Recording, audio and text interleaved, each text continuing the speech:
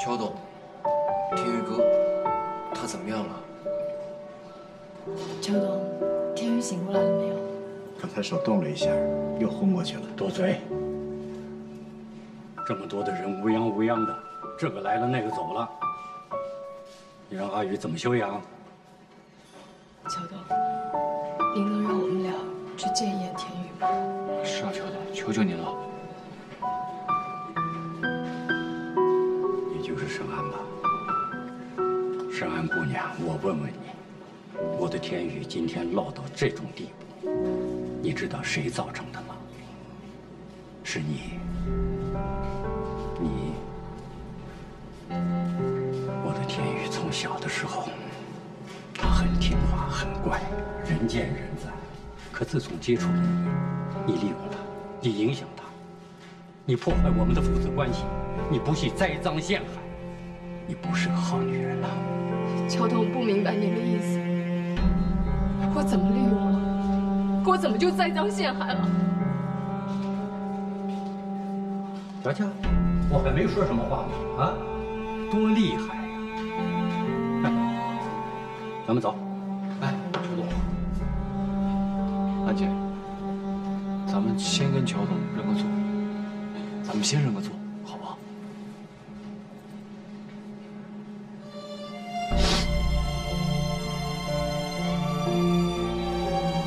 乔董，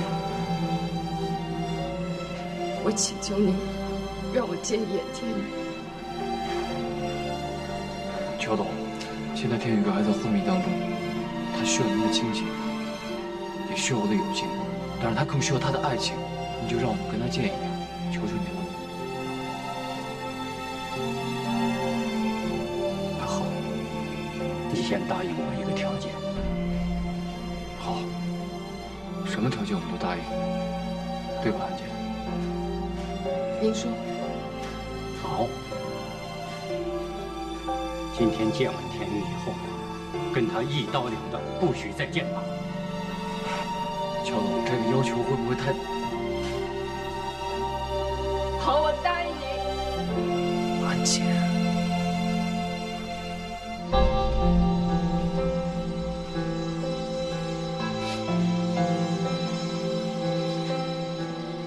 只要让我见到天宇醒过来，我什么要求都可以答应你。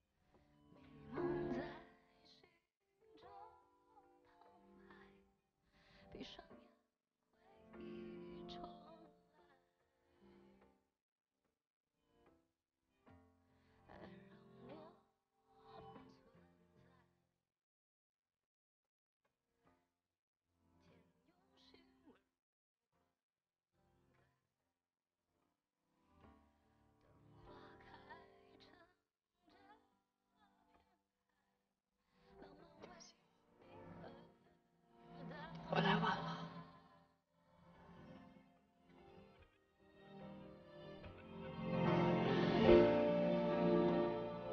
天宇，你是不能听见我说话。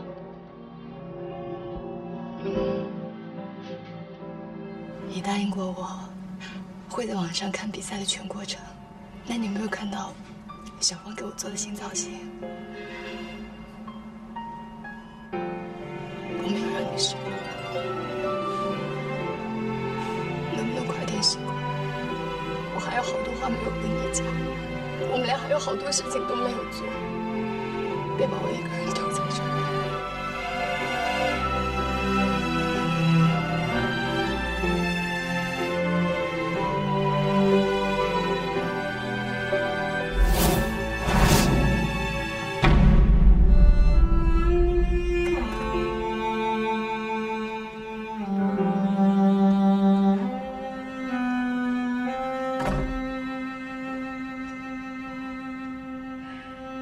都走吧，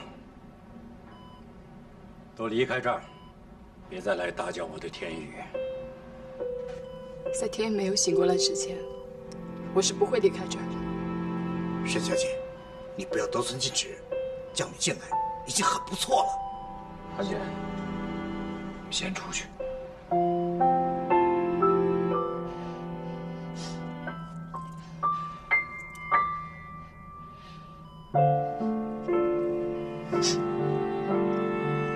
天宇，我会在外面守着你，一直等到你醒过来为止。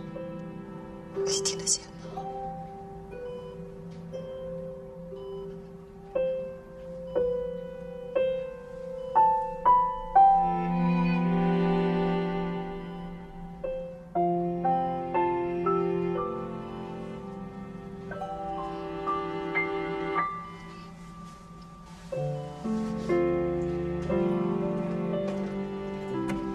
乔总，我想问你一下，这个是天宇哥他小的时候吗？是啊，怎么？我知道了。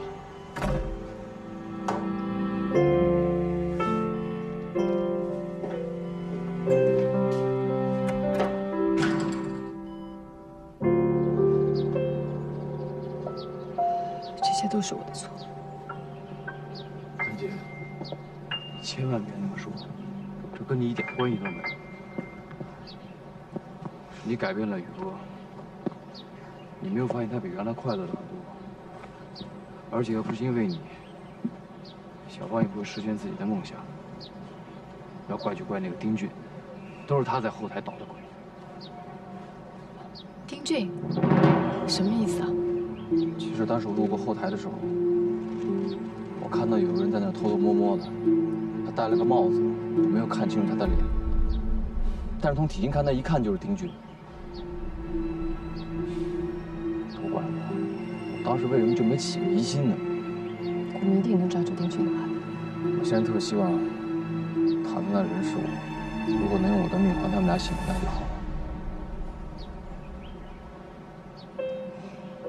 小芳一定会醒过来，天宇也一定会没事。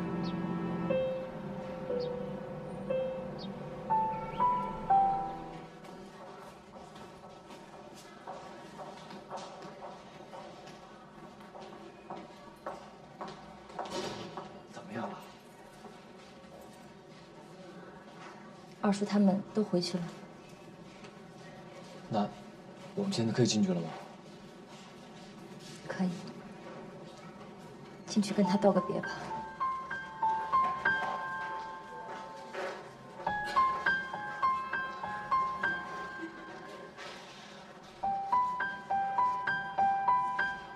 什么意思啊？乔总，你告诉我到底什么意思啊？你进去看看就知道了。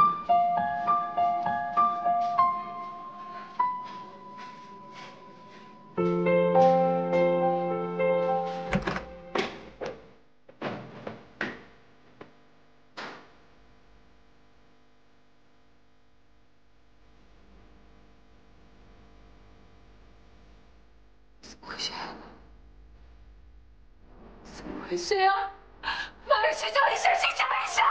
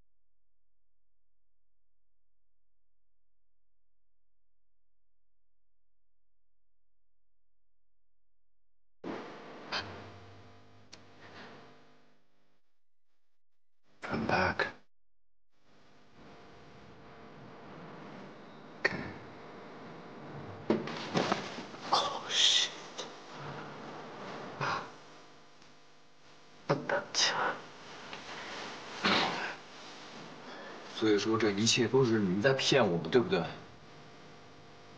包括那中枪也是你们骗我们的。真的中枪了，也真的差点死了。但是因为我没买门票，所以下面不让我。后来我就用了一下你的技能，咻一下就回来了。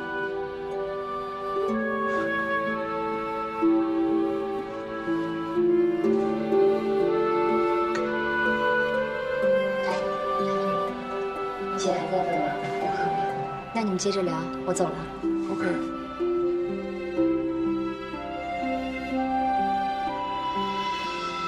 你跟我走。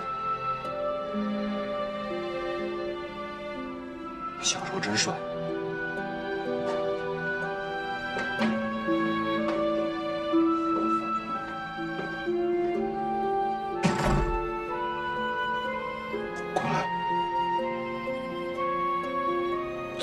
过来。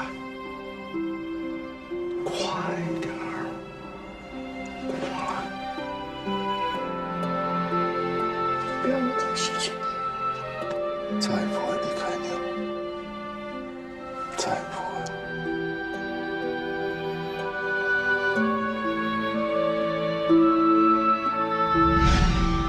什么？什么？啊！天宇，是爸。是，孩子。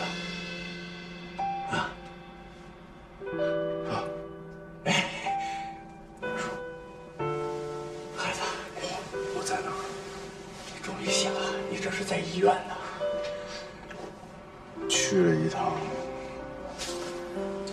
地狱，但是没买门票，他不要我。臭小子，都这样了，还说笑话呢？谢天谢地，你终于醒过来了，你爸可都急死了，急死我了。回去了，真的没事。天宇。 天宇，你醒了，你都快吓死我们了，知道吗？回家吧，我这2天就没事了，然后马上就出院了。看见黑眼圈，回去休息。行，爸就先回去了啊，回家吧。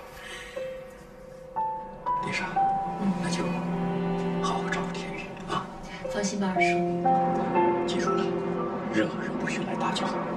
放心吧，二叔。拜拜。再来说。放心吧。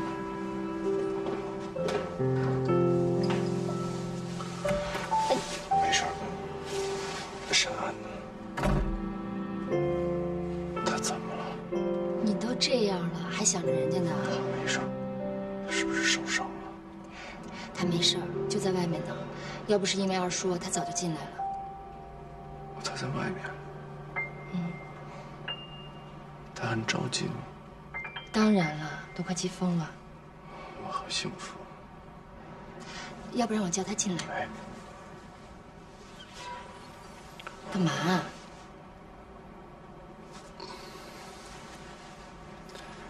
撞死大家。不行。 哎呦，玩一下嘛，好玩。他一点幽默感也没有呢。OK， 求你了。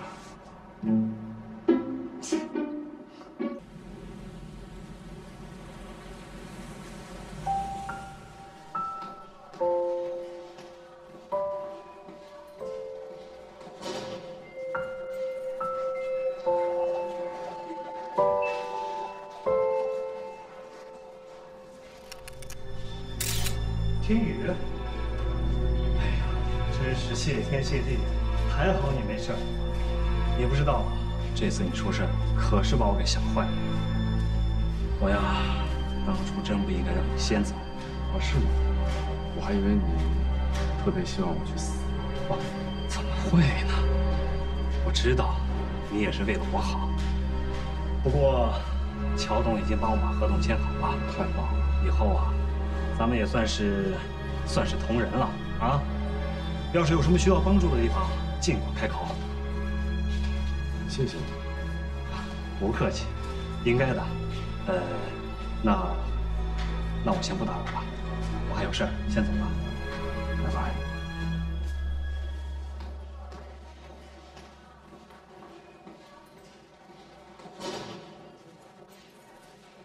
他什么意思啊？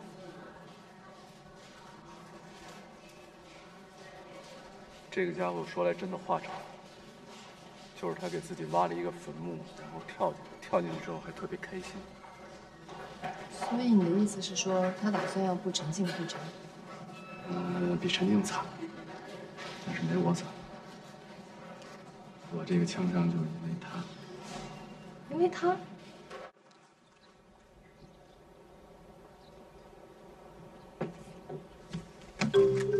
阿公，你看，你自己看。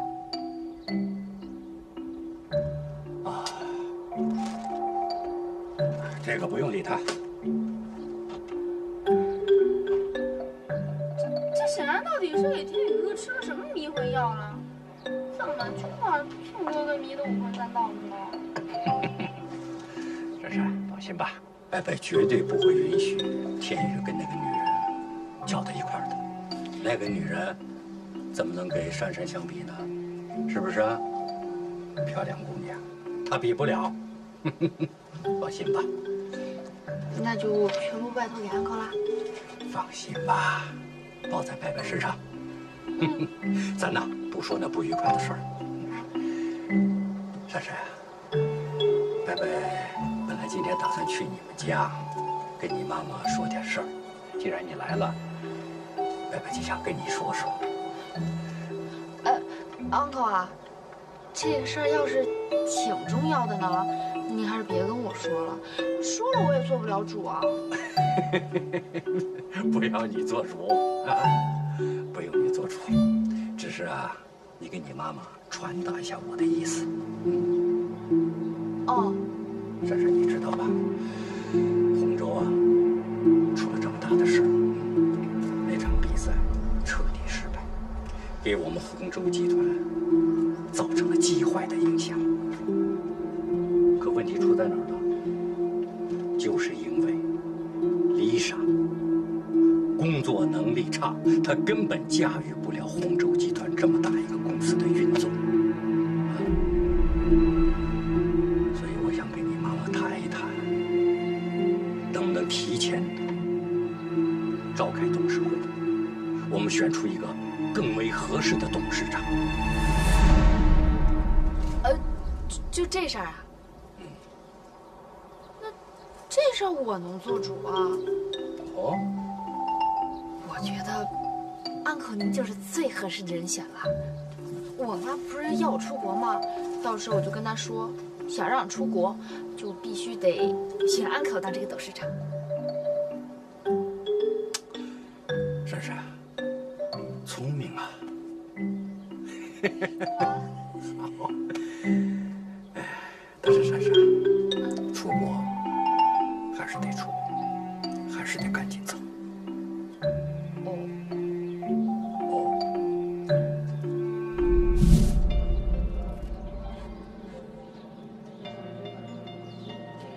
姐，你来啦？赶紧坐，这挺着大肚子怪吓人的，慢点啊。你坐吧，这样舒服吗？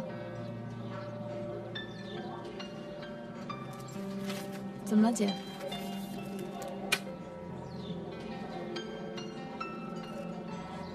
不是，这什么意思啊？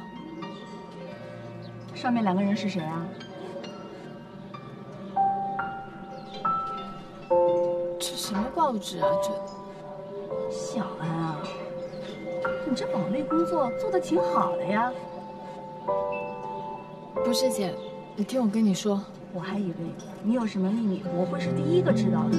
结果这份报纸还是我跟妈在隔壁阿姨家看到的呢。妈也知道了。当然了。那妈现在人呢？她去看小芳了。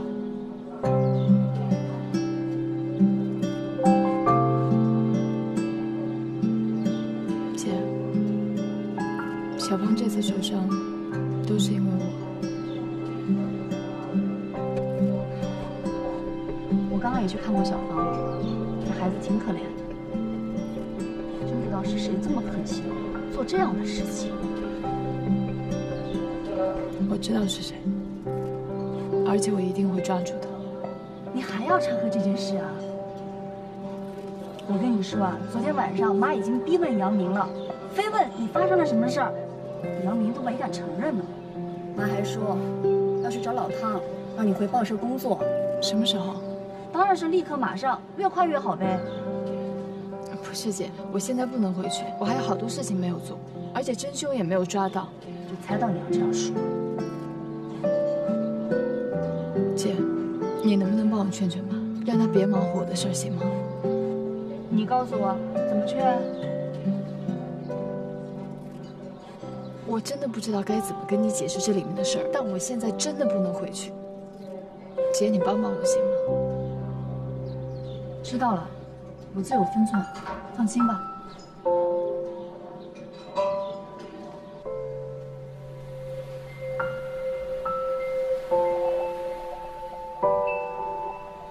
小龙，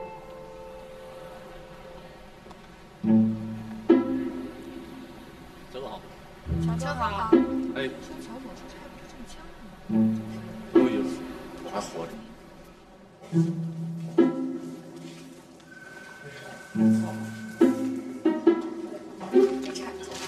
Richard， 早。早。Richard， 你家老爷子来了，说让你上去。好。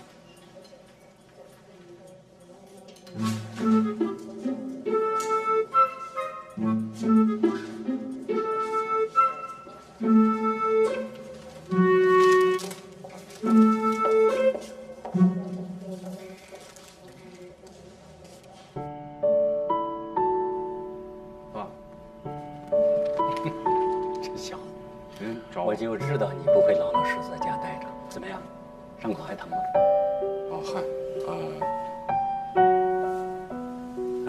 行了，行了，别把伤口皮睁开了。没事，您找我什么事？你看看这是怎么回事？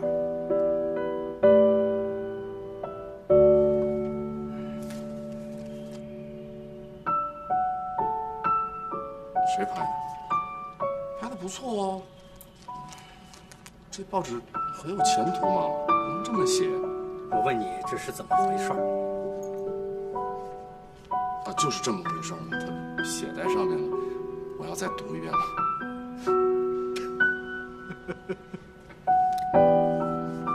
小子，儿子，你在家平常怎么玩，爸都不管你。可是这件事儿，你知道吗？差点把你杭州集团 CEO 的位置都给丢了。本来这个位置我是可以为你争取的。嗨，太好了吧！我正不想当那 CEO 呢，我就不是这块料。那莎姐做的多好啊！然后刚好说到莎姐，爸，我多说两句。林叔，是不是爸有时候对莎姐特别不公平？您说句实话嘛。公平？那莎姐怎么了？你知道什么是公平啊？他把公司的股票搞成那样，我不能管吗？他准备贱卖公司，我能任他胡作非为吗？爸，他不是这样的人，这一定是个误会。行了，看人这方面就用不得你来教我了。不是这意思吧？一看那个沈安，就不是什么好人。他明明答应过我的，不再去追剧，可他为什么还要跟你那么亲密呢？他想干什么？攀高枝啊？没有门儿。爸，我们既然说到这个话题了，我也就实话实说了，好吧？好，我摊开了聊。我非常认真的说，我会娶她，因为我爱她。爱？对。你懂什么是爱？我跟你说，不要给我轻易说认真。特别是你，要做我的接班人，你的个人问题由不得你自己做主。爸，我的确不懂什么叫恋爱，但我知道这是一个恋爱自由的年代，我有权选择我爱的人。好，我们客观的讲，沈安形象上，凭借自己的实力，人家拿了我们的形象代言人，对吧？中选了，人家没有靠背景，没有靠关系去耍什么手段，不像某些人，还怎么样？这么好一个女孩，难道我不能娶吗？说到形象代言人，我正好要告诉你，目前公司我认为最适合的人选就是苏珊。对不起吧，我是不是听错了？沈安是这次的冠军。沈安有什么好？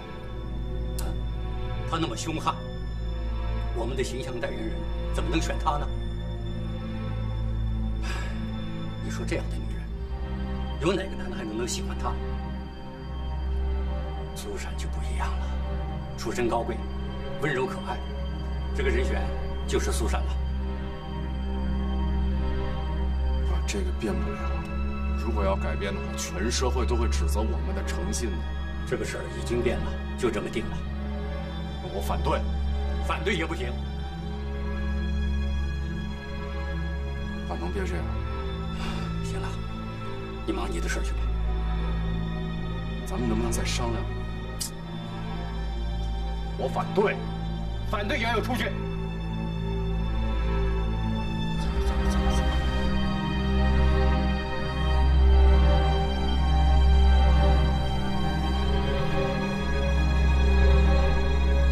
山哥，既然天宇不同意，那就算了吧。他懂什么？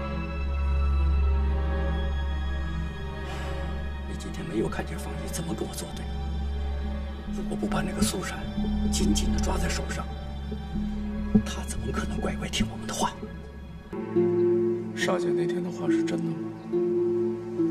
为什么她要定军害沈安？仅仅是阻止我跟她交往吗？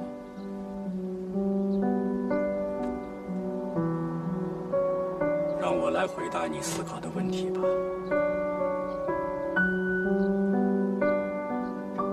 为了不使你跟他的关系陷得太深，为了洪州集团的利益不被别人霸占，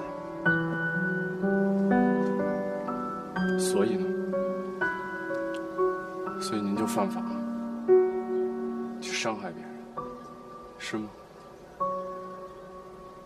沈安只不过是来参赛的一个小小的选手而已，爸，您至于吗？我至于，真是不敢。因为这牵扯到利益，因为每个人都为了自己的利益再去拼搏，再去奔跑。你以为那个沈安就没有自己的利益吗？他为什么出现在你的生活中？他到底想干什么？你了解吗？孩子，你被那愚蠢的爱情蒙住了双眼，幸亏你爹还是清醒的。我看出来了，它就是一颗定时炸弹，随时会爆炸。我必须在它爆炸之前把它给制止了，把危险消除。因为他威胁到你，所以你怕他。我堂堂洪州的一个董事长，居然会怕一个记者？ no， 我担心的是苏珊他妈这个大股东。我们如果得罪了他，我们在洪州说话还能算数吗？所以还是为了利益，对吗？不跟你争辩这个，你只要记住，比赛的第一名必须是苏珊。至于那个沈安姑娘，她如果再不识趣，以卵击石，她的安全我可真不敢保证了。爸，好，我答应你。苏珊是第一名，她是游戏代言人，这没问题，小意思。但是你必须保证我不再伤害沈安。那得看她会不会对我造成威胁，还得看她是不是还缠着我的儿子。好，我不跟他来往，行了吗？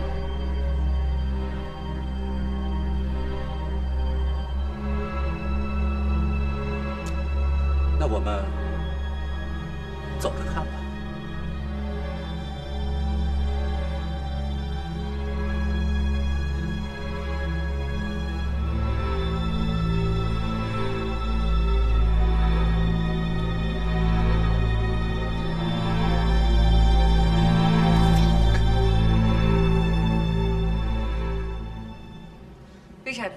记者们打来电话问什么时候就这次形象代言人的事情开新闻发布会。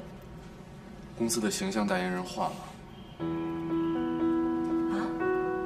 我不开玩笑的跟大家说，公司的形象代言人确实已经换了，不是沈安。没错，沈安赢了比赛，大家都知道。现在换成苏珊。怎么会是她呢？安姐才是形象代言人，她是用命换来的冠军，对吧？过来。公平，是搭档，当然是。见识一切听我的，先闭嘴。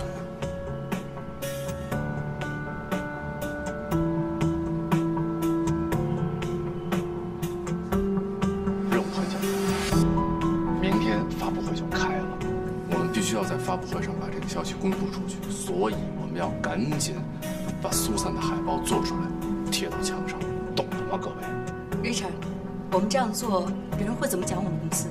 是啊，太不守信用了。我知道，但这是上面的意思，我只是来执行，有任何问题我担着。明天发布会之前跟谁都不能说，这是个秘密。什么秘密呀？走吧。姐，坐。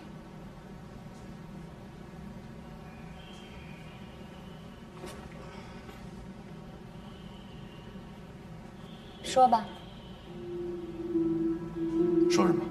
什么秘密？别闹了，姐，你都听见了。为什么要让苏珊做形象代言人？那沈安怎么办？他赢了这场比赛，你还是说定了。他这么做对谁有好处？也许对沈安吧。什么？我是说，我不想让沈安再卷进来了，可能对他是件好事。如果你想保护他，就应该主持公道，支持他做形象代言人。你不会是想利用沈安为你的丰功伟绩主持工作吧？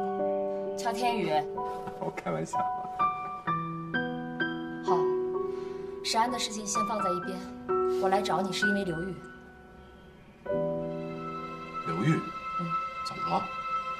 他今天来找你跟二叔，被保安拦在门外了。早知今日的何必当初呢？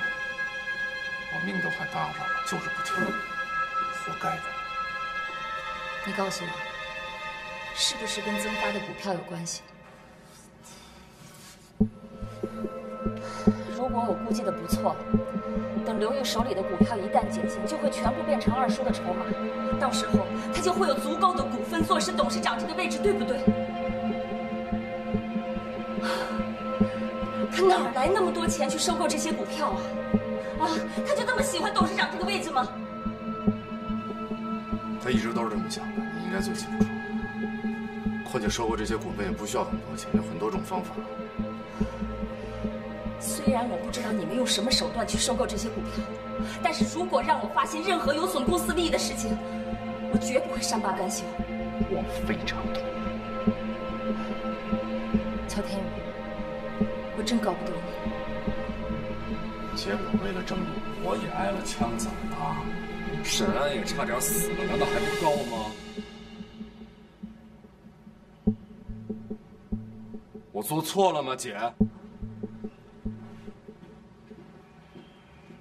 那好搭档，现在可以告诉我到底怎么回事了吧？我不想让沈安受到伤害。接电话，接电话，接电话，接电话。接了。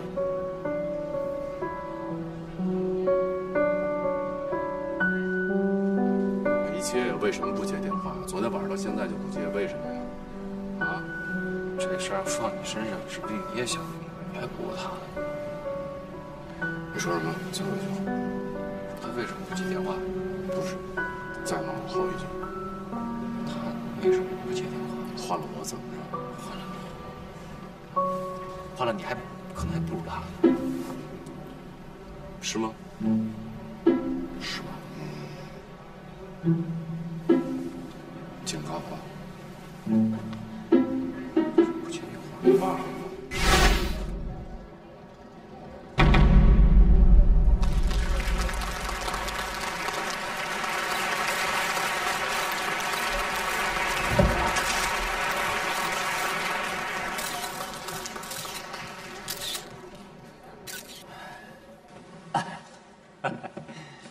各位记者，大家好啊！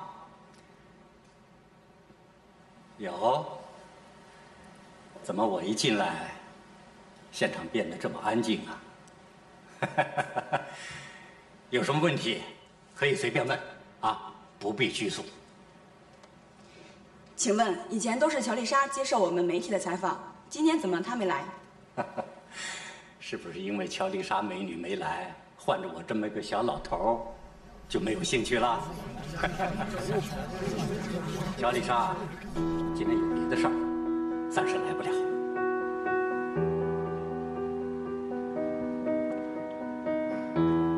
是这样，乔启山先生现在是红州集团的代理董事长，也就是说，今天所有记者朋友们的问题由他来回答。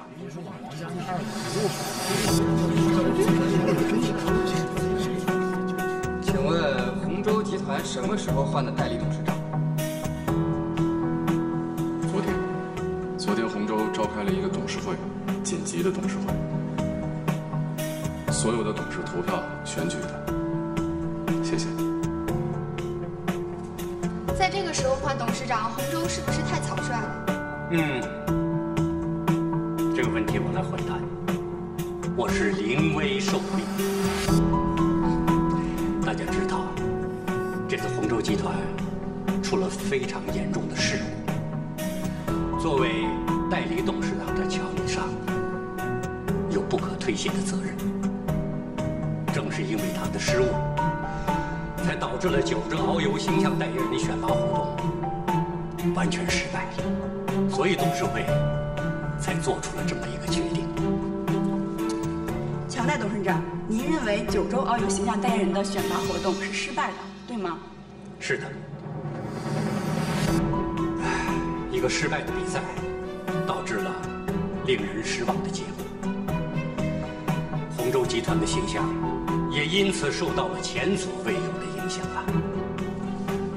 您的意思是红州集团不承认这次比赛的结果，是吗？可以这么说，因为我们认为比赛的结果无法照顾到所有用户的要求。那你认为怎么样才能达到所有用户的需求呢？这个问题提得好，那就需要我们找到一个能够充分代表我们九州遨游游戏精神的代言人。您认为谁是这个合适的人选呢？我们认为苏珊小姐是最佳的人选。让开！年龄不限，性别不限，只要你喜欢九州遨游，只要你心中怀揣着梦想，你就可以来参加。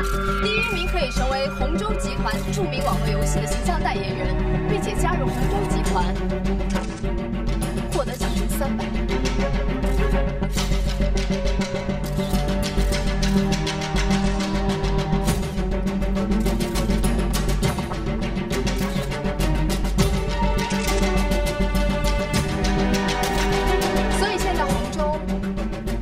抵赖吗？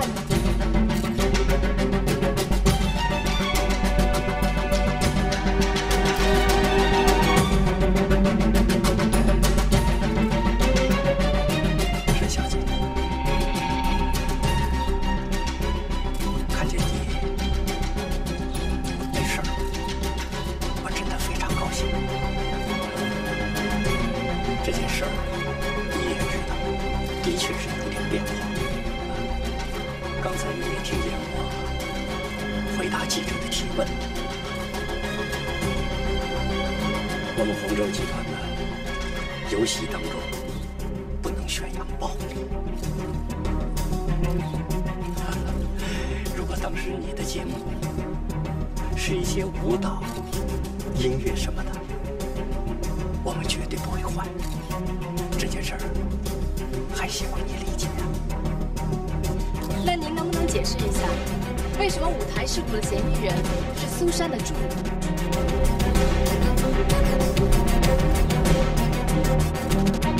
这名嫌疑人在比赛的时候，用2名打手把我的表演助手给换了，所以大家才会看到一场那样的比赛。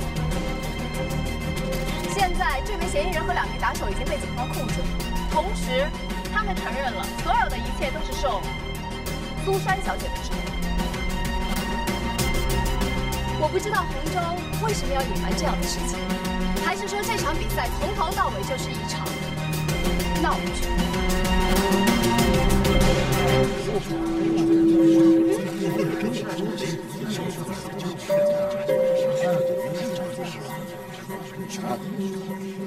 乔天宇，乔总监，您作为这个 cosplay 比赛的总策划人，对公司这样的事情、这样的决定，难道就没有意义吗？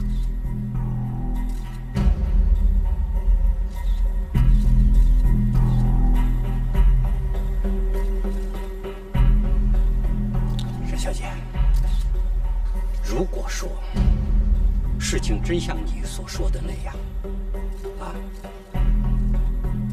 我可以宣布，苏珊小姐就不能做这个形象代言人啊。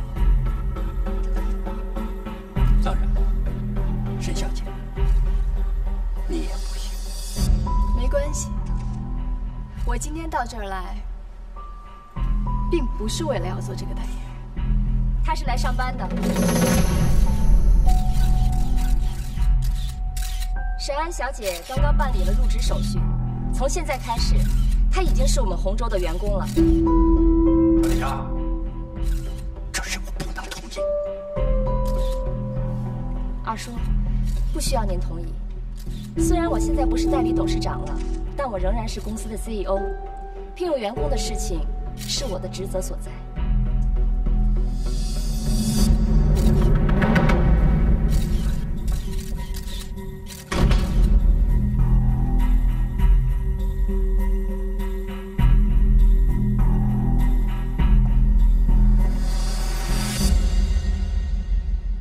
沈安，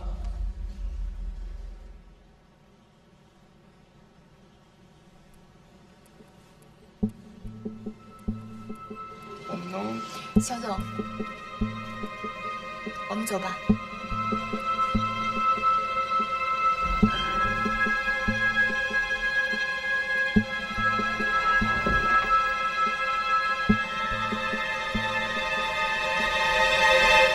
你是怎么知道我二叔做的这个决定？我也是昨天晚上听我的同事孙涛跟我说的，但是他也不是很确定。所以乔总，真的很感谢您今天安排我进入会场。是我应该谢谢你才对。你这么做维护了洪州的信誉，否则我二叔的决定很有可能让公司陷入诚信危机。您应该早一点告诉我。其实我昨天就想跟你说，但是天宇不同意。他希望你离洪州的纷争远一些，他不想你再受到伤害，所以我就没告诉你。不过我知道，你不会同意这个结果的。其实谁做代言人我一点都不在乎，我参加比赛就是为了要帮蒋峰，但他现在躺在病床上昏迷不醒，所以我绝对不会置身事外，冷眼旁观。我想天宇是真的关心你吧，但是他不够了解。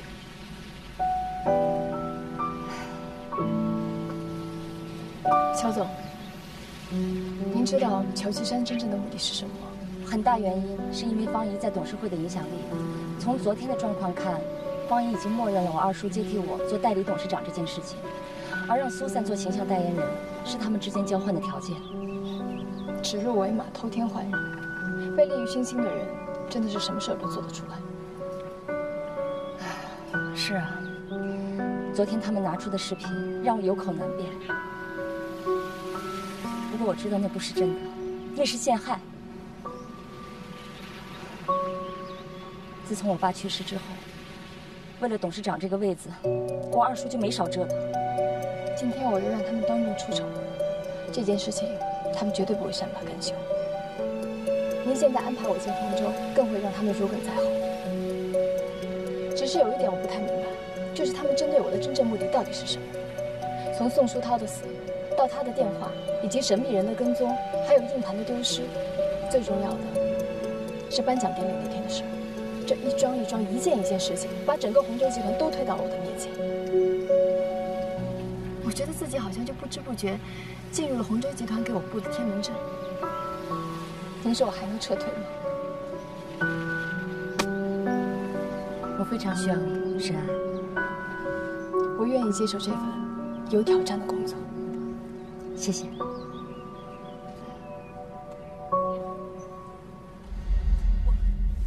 沈安小姐，这就是你的办公室，怎么样，满意吗？这整个一间都是我的。是的，不知道你还有没有特殊要求？没有了，已经太过奢华了。我就在隔壁，有什么事随时可以找我。对了，员工卡需要你到人事部办理一下。好，谢谢你。乔总监。哎，办公室不错呀，啊？丹姐，我可不可以跟他单独聊一会儿？哦，你们聊，你们聊。谢谢。你为什么做这个决定不事先跟我商量一下？你知道消息之后也没有告诉我。我有我的理由。好，我现在来给你解释好了。我不需要你听你的解释，解释就是掩饰，掩饰就是编故事。乔总监，我现在要去办员工卡，没有时间听你编故事。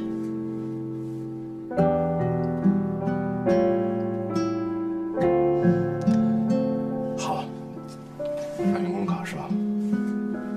我带你去。走，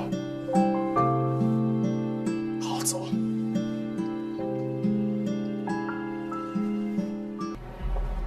为什么要一直跟着我？是乔董事长让你监视我的一举一动吗？沈安，你知道我不是这样的人。你是什么样的人，我现在已经看不清了。不管我是什么样的人，我都不会害你。那为什么不跟我一起找出罪犯？你知道，你一旦纵容了罪恶，它就会在你心底里开花，直到有一天你就会发现，你已经跟罪恶分不开。这是我对你的忠告，别再跟着我。对待敌人不一定只有一种方式方法的，不一定非要双方头破血流的，你懂吗？能不能试试我的方法？能吗？我不想做一个懦夫。再听我一次，我求你。再听你一次，然后让我再失去你一次。是这样，不要再阻止我。我认定的事情，绝对无法改变。如果你觉得你还可以跟我做搭档，那就不要再去了。如果你觉得我们之间的缘分已经尽了，那就尽管阻止我。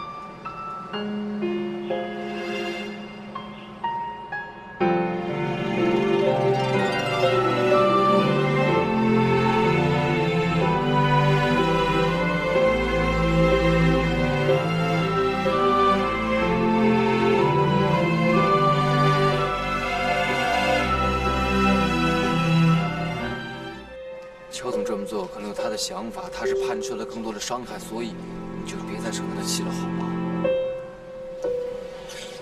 马勇，我希望你可以理解我。如果这个时候我退缩的话，那受伤害的人就会是他。小峰和天宇经历过什么，我们俩都非常清楚，所以我必须要站出来保护他。能聊聊吗？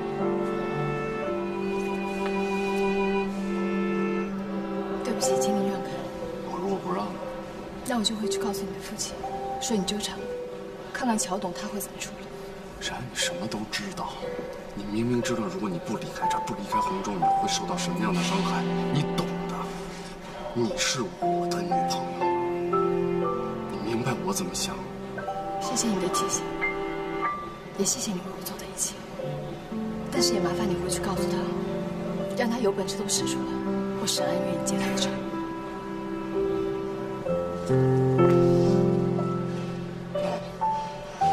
马勇，我去哪儿啊？哎呦，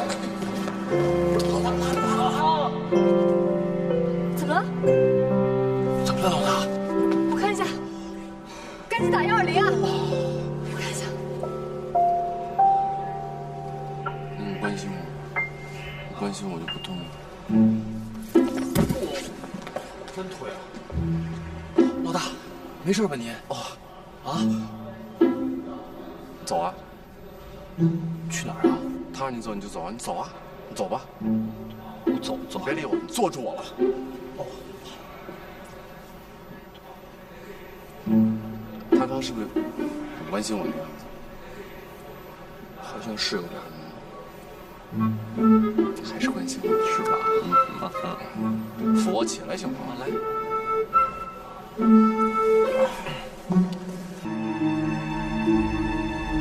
爸，天宇回来了。来，没事了？没有，坐，陪你爸好好聊聊天。真没耽误你？没有，来坐。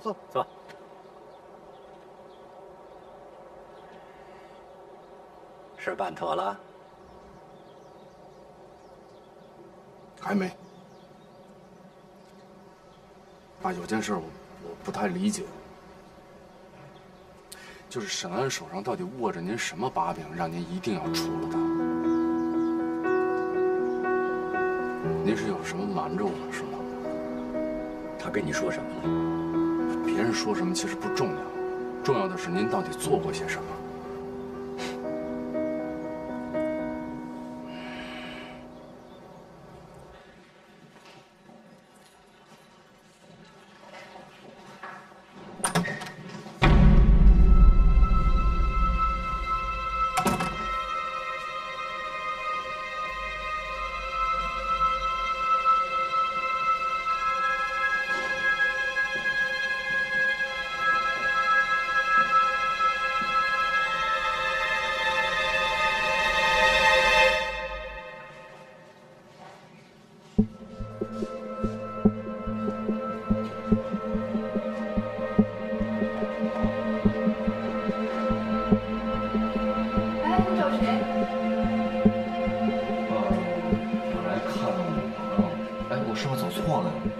这里是禁止探视的。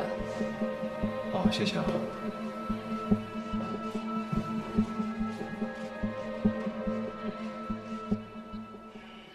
我说的都是实话，还有什么不明白的尽管问。那是不是沈安手里握着一些能置您于死地的材料啊？荒唐！我这辈子没有做过什么亏心的事，他干嘛要置于我死地呀？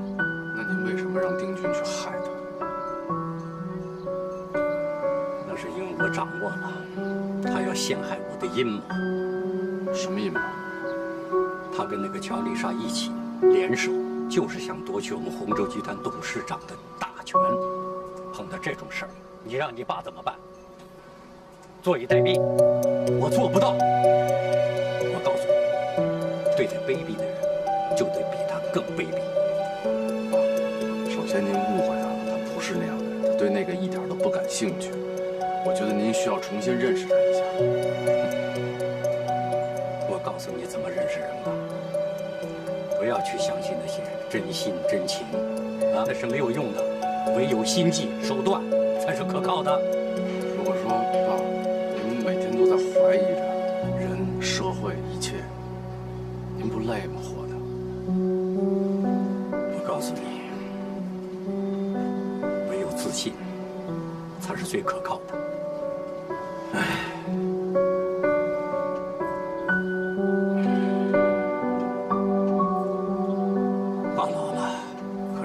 还在拼死拼活的去夺我们公司的这个权利，我为谁呀？还不是为了你，为了乔丽莎，为了乔家。可你们都不理解我，都在伤害我。我理解你，我真的理解你。我也不希望您和我身边的人受到伤害，真心。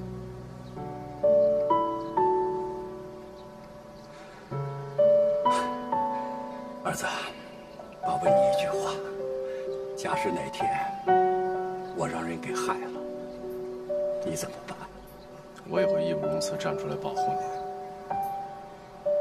好，儿子，有你这句话，我我乔其山死不足惜。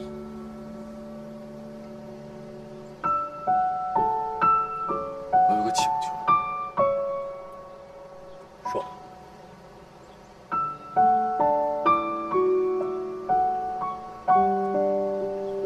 我不想离开沈安，但是我也不想伤害你，更不想让他伤害你。所以，如果我娶了她，她做了我老婆，我们是一家人，她为什么还要跟您作对呢？这是不是个好方法？我就知道你离不开他，可这个沈安有什么好啊，儿子？啊？您同意了是吗？真的？没骗我。哎。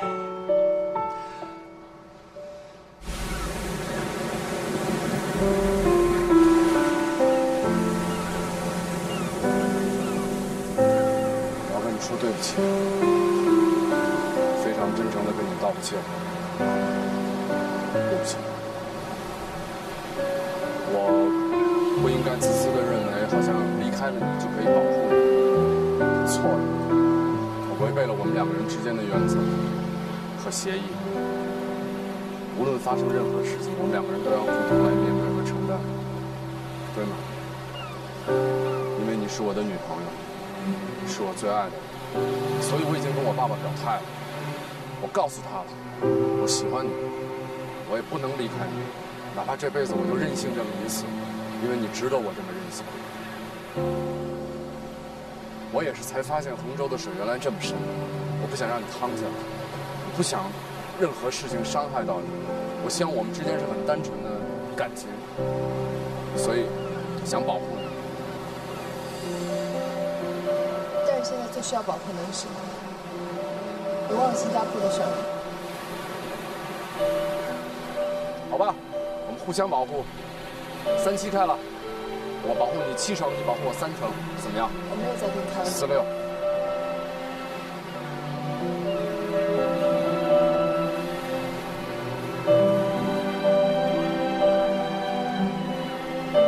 我不希望你夹在你爸爸和我们中间，因为如果你跟我们在一起，我们要面对的敌人就是你最亲近的爸爸。那怎么办呢？已经发生了，只能去面对。一边是我最亲的人，一边是我最爱的人。我不想选，我也选不了，所以我只想知道一个真相，还每个人一个公道，对吗？不说这个了，今天我的任务就是要跟你和好，咱俩冰释前嫌了 ，OK？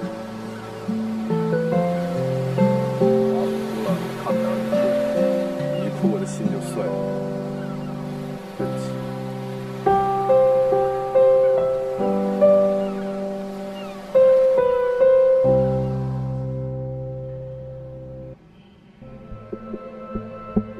周董事长真的要私自卖了红州吗？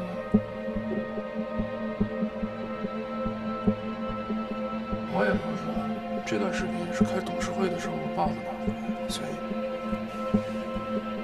又是你吧？你不觉得周董事长的病来得很及时吗？你怀疑什么呢？你爸把这段视频拿出来，让所有的人都以为宋楚涛的死是和周董事长有关，所以我不得不怀疑周董事长的事儿是和你爸有关。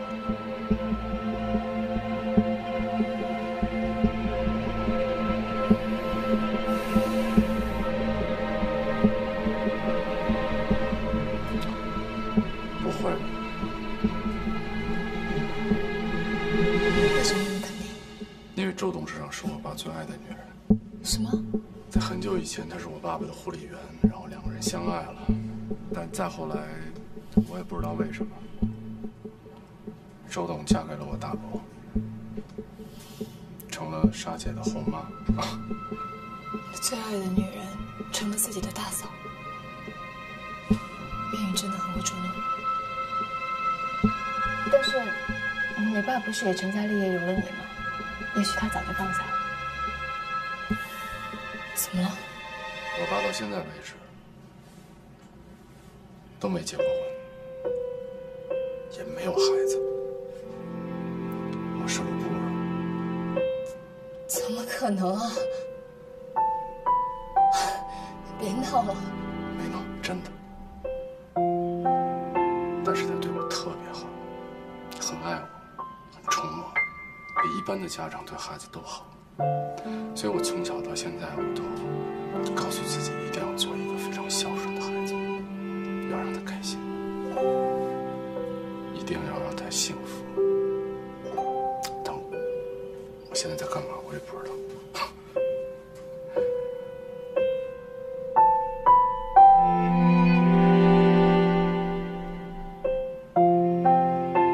我知道你现在心里很难过，而且特别矛盾。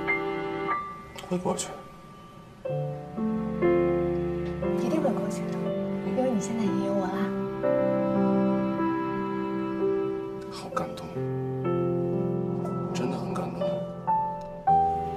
此处可不可以有个拥抱？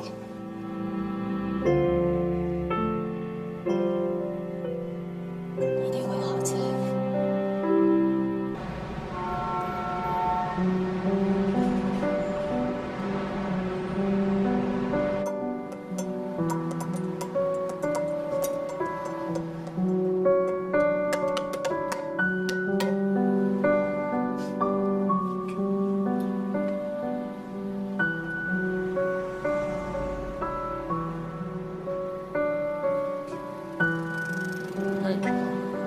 在想什么？那么严肃。Tell me。我在想，刚才那个女员工为什么会被吓成那样？啊，这是个好问题，值得思考一下。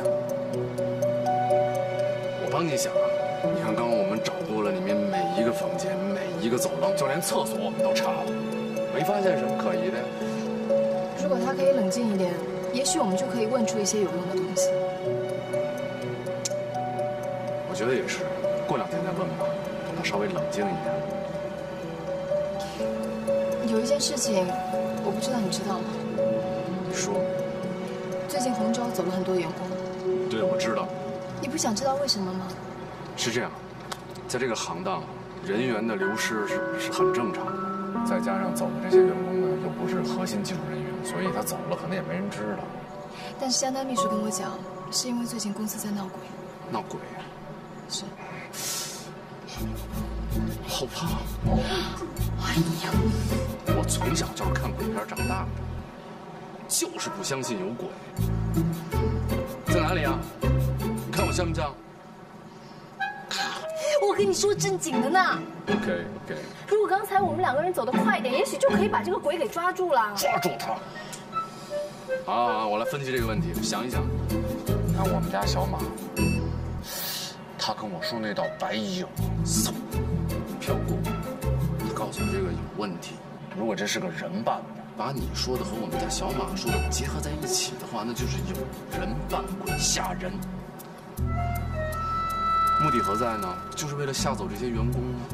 为什么呢？你说。我觉得自己最近变得很笨啊。这个一直都是啊。你是不想死？没有，我只是不想让你再一直捶自己的头。下次我会帮你。好了，我们先不想这些了，这些想来想去也想不明白，对吧？要不然一会儿，我们去。刚才一定有什么问题被我忽略了。是吗？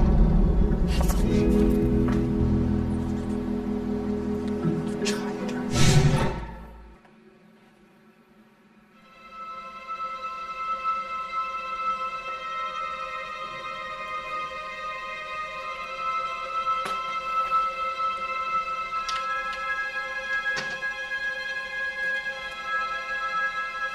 好吧，你告诉我，你到底在找什么？你告诉我，我帮你，咱俩能快一点，好不好？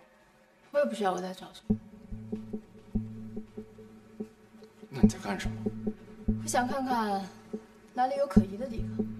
可疑的地方？好的，那我帮你吧。你别动。可以。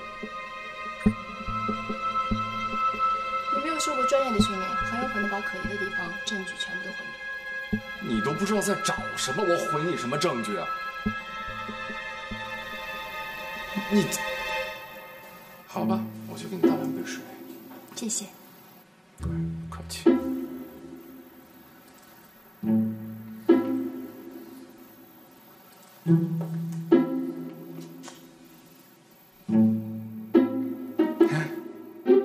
你不是跟我去倒水了吗？还在这干嘛？是的，但是现在我决定留下来了。如果你不是特别渴的话，我待会儿再给你倒杯。你不是害怕闹鬼，所以要在这和我待在一块儿吗？我怕，我怕，哈哈，这开玩笑，我怕你怕，我留下来是保护你。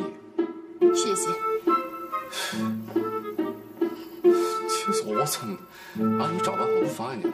我也不会帮你的啊，我哪儿也不碰，我就在这儿走一走，呼吸呼吸空气，可以了吧？你找。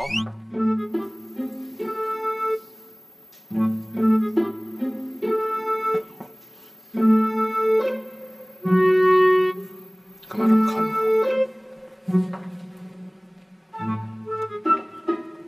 突然间觉得我很帅，对吗？终于发现了，我这里是办公室，当然也没关系，没有人，我接受。走开啦！说就好了，干嘛要动手呢？走开了。啊，就为了看个电脑？你看吧，来坐下来看吧。他比我帅，那你多看他2眼吧。你说那个女员工这么晚在这干嘛？加班呗。用什么加班？电脑啊，那你看着呢。你又这么看着我？你还不明白吗？这儿没有人啊，唯一有可能出现问题的就是……哦，你的意思是说，鬼有可能是从电脑里面慢慢的爬出来的，对吗？就像贞子一样，是这意思吗？你是不是电影看多了？没有啊。那我要开电脑了。开呗。哎，你小心啊！密码是多少？说我了，还得叫我回来吧？还得让我靠近你吧？快点！我不知道，不是我的电脑。抱走吧。再确定一遍。抱走。好的。